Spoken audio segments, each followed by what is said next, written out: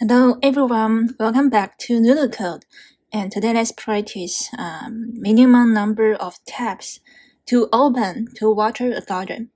Okay, so now just look at this example. The garden size is 6, and we have 1, 2, 3, 4, 5, 7, and plus 1 tabs. So for these tabs, it starts from 0 and ends as a 2. So the area it can water is from 0 to 2. And for this, it can water from 1 to 5.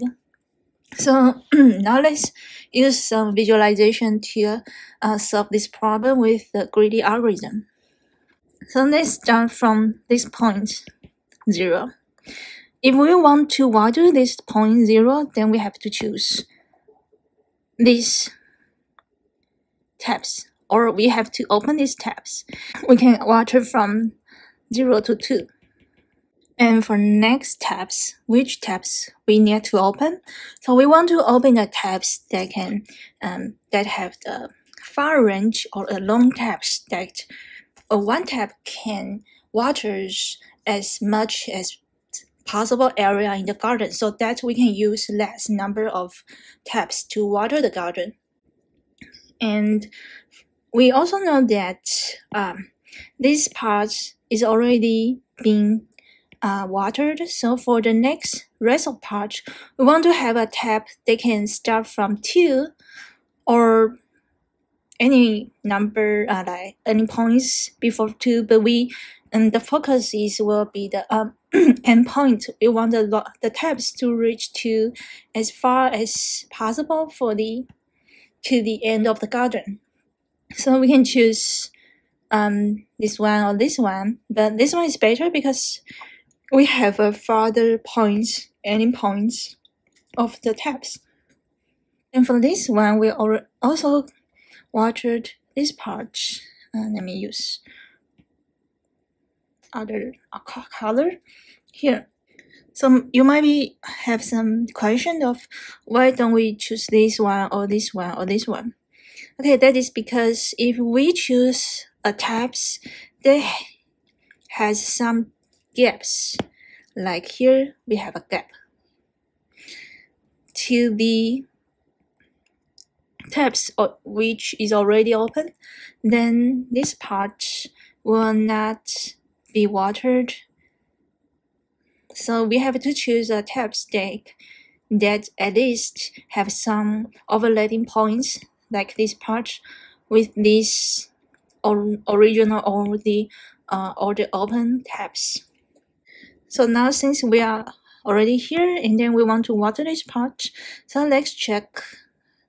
So for the tabs that overlap with this one, but also reach the end like this, so we can choose is like is this tabs, is this tab.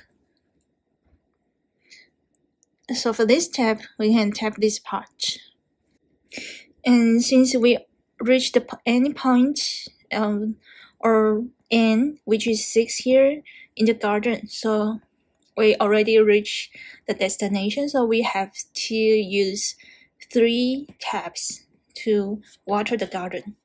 And it actually is like a reverse search problem. Like once we are in this layer and we want to find the points in this layer which we can reach from this point in this layer and to the points in other points that other than this layer. And like if we choose 2, like okay, so now if we are at the point 1, then we can reach to 3 and we can reach to 5. So the next layer will be 5, or the rightmost point of the next layer will be at 5. After check 1, let's check any point that starts at 2. Right, but since there is no tabs that start at 2, the rightmost point for the next layer is at 5. So here is the second layer, and also it's the same logic. So for every point on this layer, we want to find out a point where we can reach to the end or far away from this layer. So we can choose so from 2, there is no points start from 2, but for 3, and yeah, there is a point start from 3. So for 3 we can reach 5. Okay, and for point 4 we can reach 6. Okay, and since 6 here is larger than the point 5 will reach from the open tab here is 3, so we will choose 6. We'll choose 6 as our next ending point of the next level. And for 5 there is no point, so and then we open these tabs, and since at this tab the layer is now ends at 6, so we reach the destination, and we'll have 3 number of layers. In order to solve this problem, we will calculate an array. Let's call it rich. And the size of the array is the size of the garden plus 1. Okay, so that is n plus 1. Like we have, that is the index. And for every index, it means so for 0, for points that start from 0, I can reach 2 here. So I will put 2 in position 0. That means I can jump from 0 to 2. Okay, for 1, yeah, I also found that for the 1, I can jump from 1 to 3, or I can also jump from 1 to 5, and since the 5 is bigger, so I will put 5 here. So for the 1, I'll put 5. And for next position 2, let's find, okay, since there is no tabs that starts from 2, so from 2 I can jump nowhere, so let's just put 0 is the initial number. For 3, so we can, for the 3, okay, so this tab is start as 3 and then 5, so we put 5 here. And 4 ends start here, ends here, so we put 6. And for the 5, there is no tabs that start from 5, so we put 0 here. And for 6, there is only one tab. Yeah, but the area, but the tab is like it can only water itself, so it can only reach to itself, that is 6 here. In order to keep track of on which layer we are currently is 6, we will have a variable called current layer. So that means, like for this yellow part, the current layer is 2. It means the rightmost point of the current layer, that's 2. And while iterating this layer, we want to find out what is the rightmost points that can reach from this layer. So the rightmost points they can reach from this layer, I'll call it next layer. So that is the 5 here. I also want to keep track of the open tabs, so I will use the number of tabs to keep track of that. So when we are at this position, let's call it I.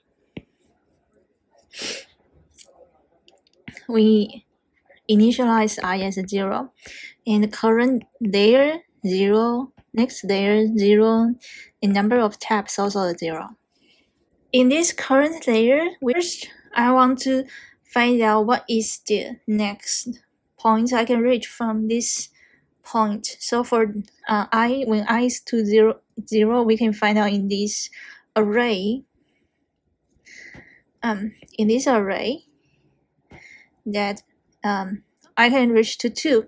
So I will update the next layer to 2.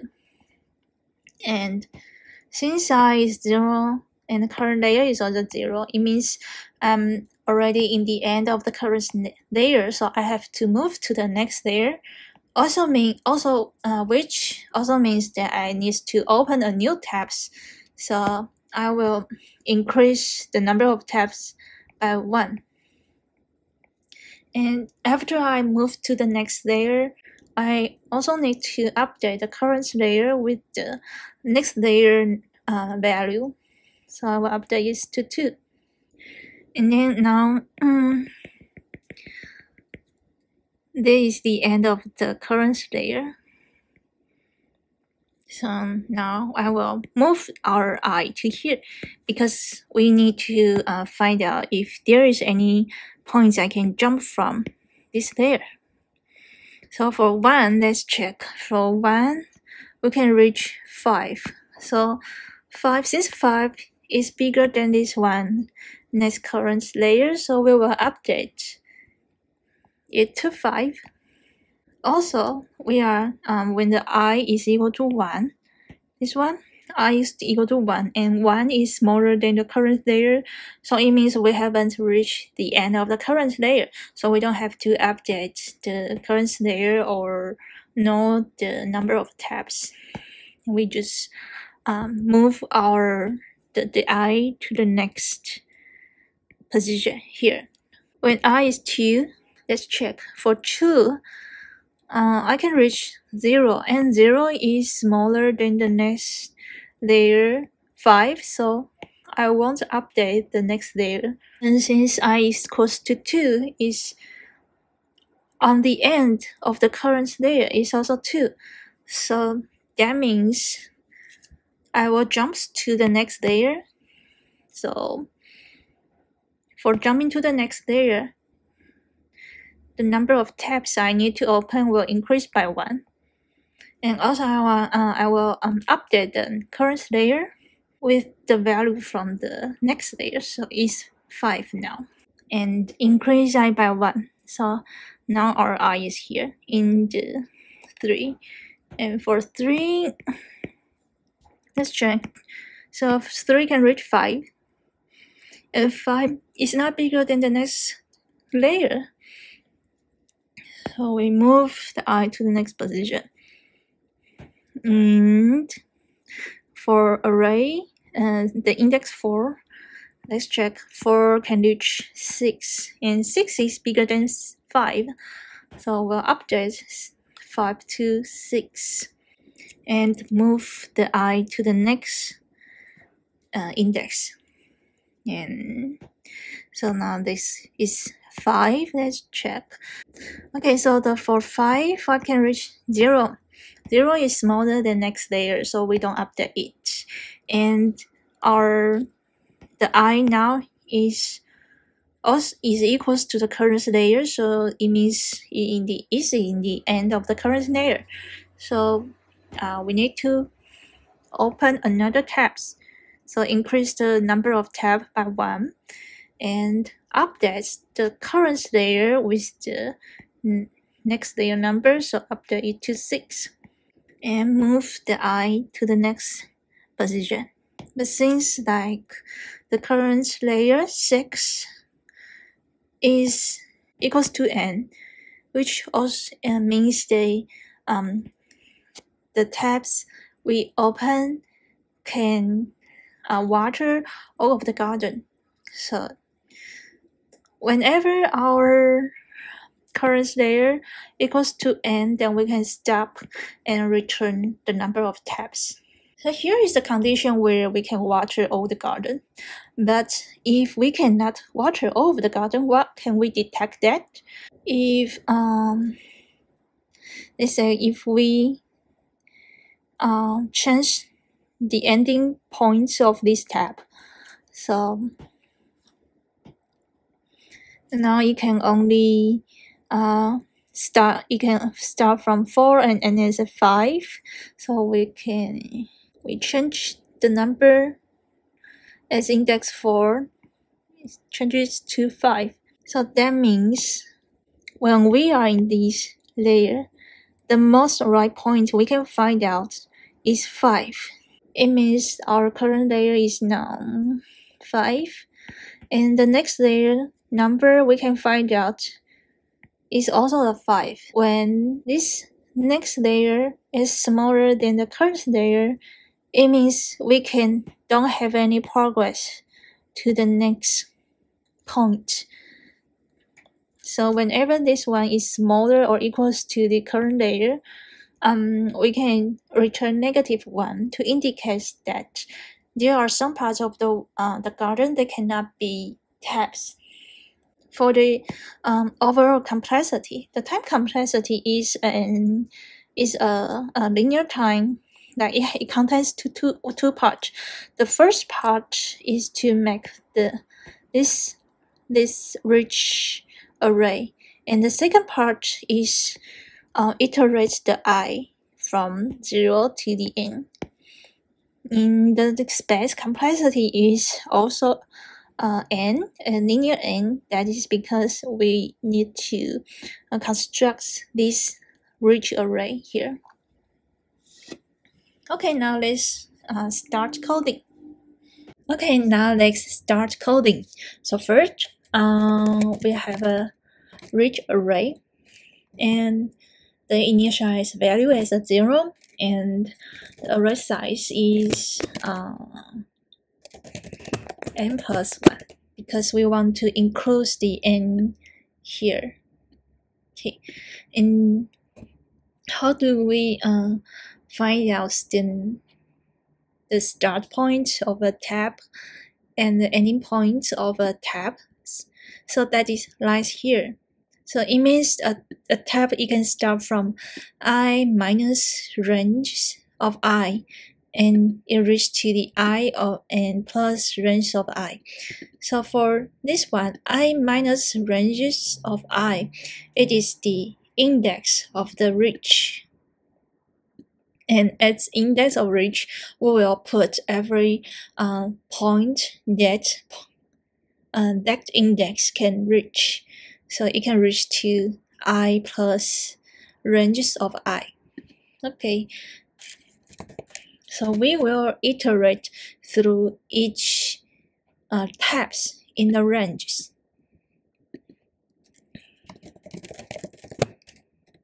And it says there are n plus 1 number of tabs. Here. So the start starts from I minus range of I, and for the end, it will end at I plus range of I. But we have to be careful, because the start point maybe is out of boundary, which means the start may be smaller than 0, and also the end may be bigger than n. So we'll use a filter here. So either is 0, at least it has to be 0.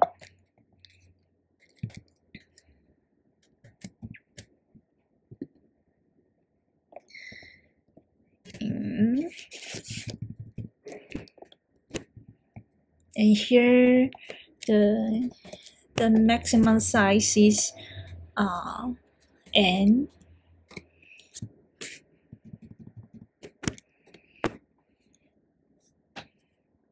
So now we'll put the end value in the start index.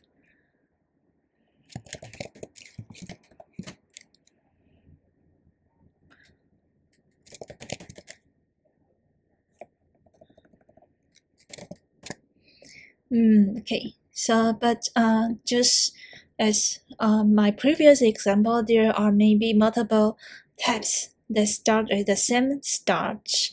So here we want to always tag the farthest point they can reach from the start. So we'll use a make function. So it's and or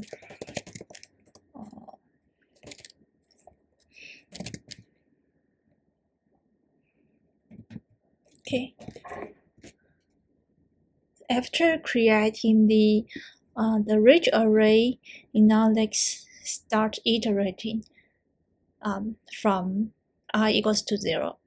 So for that, we'll have the current layer, and we'll also have the next layer initialize at 0, and number of tabs. I use count here. It's at 0, and initialize I also at 0. So we want to iterate finding the next layer if we haven't reached the end, so which means our next layer is smaller than n.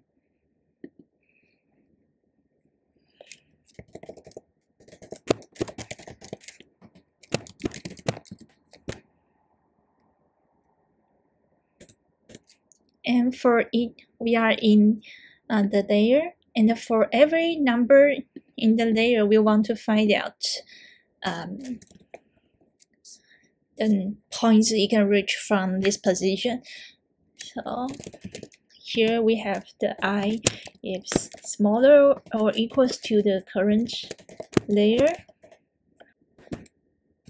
So we'll find out the possible next layer. So where it lies in ridge array, so it is the I, and we'll update it if it is greater than the current one.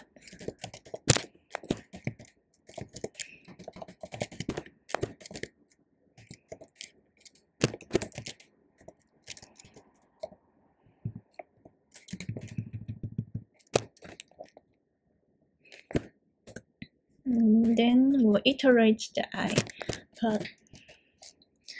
and once we reach or the I equals to the current layer, we are at the end of the current layer.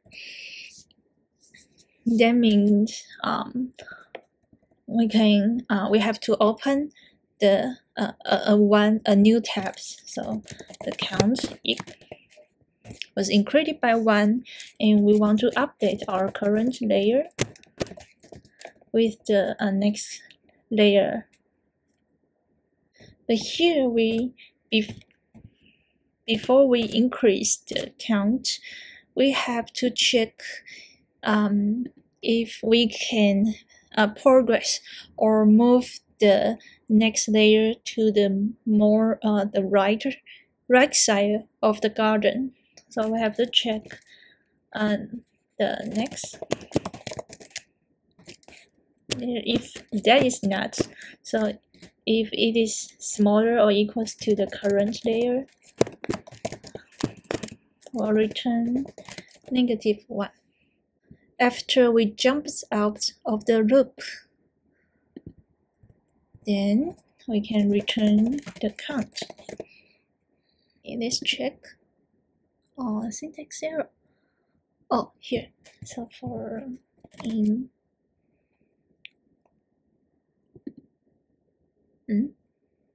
okay, close. Oh, here it should be start, because we want to update the value in the same index. Okay, thanks for watching. If you like my video, please like my channel or like this video and subscribe to my channel. And if you have more questions, or if you like me to solve some kind of questions, also you can leave a message. Okay, see you next time.